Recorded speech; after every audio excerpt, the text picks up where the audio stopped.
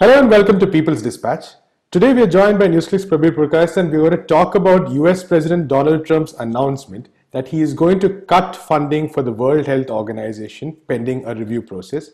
Donald Trump has said that he's unhappy with the way the WHO responded to the COVID-19 pandemic. So what are the implications of this funding cut and what does it mean when countries just randomly withdraw? Prabir, thank you so much for joining us.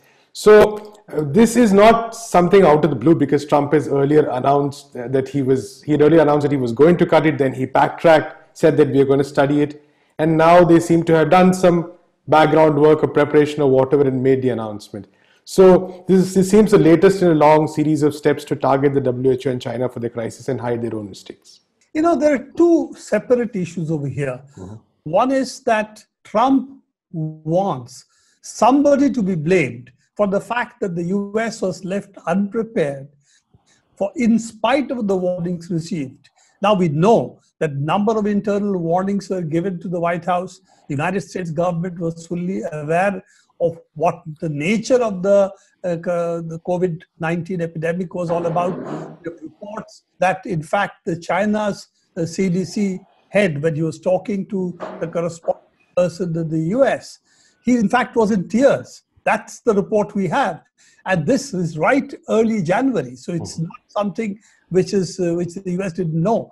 And that's what the reports have been. The US has been aware of the severity of the problem, the nature of the human-to-human transmission possible with this novel coronavirus, which is what it was being called at that time. And the US did not prepare it for whatever the reasons. The belief that somehow since they had snapped ties with China in terms of air travel and so on, that this will not affect the United States, or in some sense, this was a third world disease. And this is somehow going to stay out of the United States. You know, you can also see the response of the European Union, which wasn't very different from that. You can see that Mr. Trump was coming for his jamboree to India. You can see Mr. Modi was focused more on Trump at that point than on the impending epidemic. So there seems to have been a failure of countries to think beyond China and to think that China has done it because, quote unquote, it's authoritarian, it uses the lockdown, but there are many other ways of dealing with it, and somehow we'll deal with it much better. It's not a virus problem, it's a China problem. That's the way they seem to have been looking at it. Only this explains the way that you can see the Western so-called democracies have been so taken aback by what has happened and the extent of the spread of the pandemic, both in the European Union and then in the United States. It's really a story of giving up, particularly in the developed countries, the whole idea that infectious diseases and epidemics have to be fought with public health authority measures. And this is the basic shift that has taken place regarding it, what I call as the ill health industry, which is praised on disease and not looking at really epidemics and other public health issues because they were thought to be third world problems. Right. So I think that is one main issue that we now see. And you know, the second crisis or the second failure is, of course, the specific person who heads the White House today.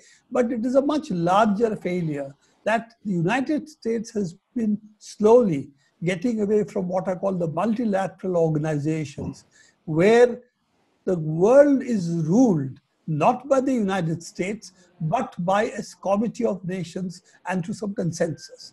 The US has been withdrawing funds, cutting funds from that.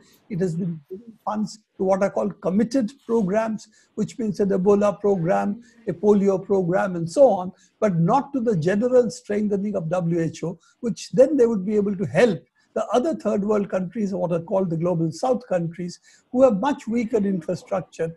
WHO could really take the lead. The global wealthy countries believe that they could insulate themselves from the third world or the developing world countries, the poorer countries, and that will not percolate to them. So WHO was meant only for handling things like Ebola, polio, and so on, which could somehow spill over to their countries as well. But this is the crisis, the larger crisis you have, which goes far beyond that Mr. Trump wanting to blame somebody. you can also see the enormous failure of the United States, that at a time when you need global leadership and even foreign policy, which is not particularly, shall we say, socialist or left-wing, even foreign policy, as it says, that however bad we may think of China, however we dislike it, both United States and China has to provide joint leadership to the world. At this point, there is no other course. So the US has to swallow its bile, so to say, and make good with the US, with China, and then work with the international organizations to be able to be seen as a global leader. It's very clear that the way that Trump is reacting, trying to find somebody to be at fault, blaming somebody else, first the governors, now WHO, saying that China did not warn us in spite of the fact that such early warnings. All of this shows that the US is really no longer the leader of the world, doesn't see itself as a leader of the world. And United States, the leader that we have, President Trump, wants all of this to be his re-election campaign. I don't think he's really bothered about the rest of the world. All that he bothers about, how does it look good in his coming electoral battle as in the presidential elections. And it seems, therefore, the need to find scapegoats, first China, now WHO. So another key question is that suppose the fund cuts do continue. I mean, after the review, the government concludes this. What is the likelihood of the impact on the WHO itself? Because we have seen that all said and done, in many parts of the global south, the WHO is a very key factor in, say, tackling this disease, in engaging with governments and things like that. So, you see, WHO straight away loses about 17 to 18% of its budget. A lot of it goes, as I said, to the committed programs like Ebola, like, for instance, polio, and so on. It also goes to a certain basic infrastructure cost the WHO has. So what is going to be the answer? Already, a number of philanthropic organizations have become a major funder of WHO. As you know, Bill and Melinda Gates Foundation is the second largest founder after the United States of WHO. So this also means corporate influence over WHO can grow. And it is also then going to orient itself away from public health issues to what are set by not countries, not the health needs of the countries as worked out by them, but basically by a few corporate entities, and maybe, if the global south, as we call it, or the developing countries, or emerging economies like China, India, all of them come together, say, okay, WHO is very important for us. We'll see how it can survive. That is the second part of it. I would say WHO probably needs to move from its headquarters in the where it is at the moment, because that's Geneva, because that's also a very expensive place. Right. Maybe it should move to some cheaper locale where the cost of infrastructure can be brought down significantly. Mm-hmm. So right now the point will also be that it is basically a challenge before China also, because there is this assault happening. It is now not only a public relations assault, but actually a financial assault. And there are obviously a number of countries which would be keen on joining this bandwagon and keep continuing this discourse in terms of how China failed us. So for China too, there's a huge challenge in terms of how to counter this narrative as a whole. I don't think that the assault on WHO is going to be joined by others. Mm-hmm. China failed us is a defensive knee-jerk reaction. Mm-hmm. Now, they may continue to say it because the global media at the moment is under the grip of the United States, particularly, and by the Western powers who will not buck the United States too much.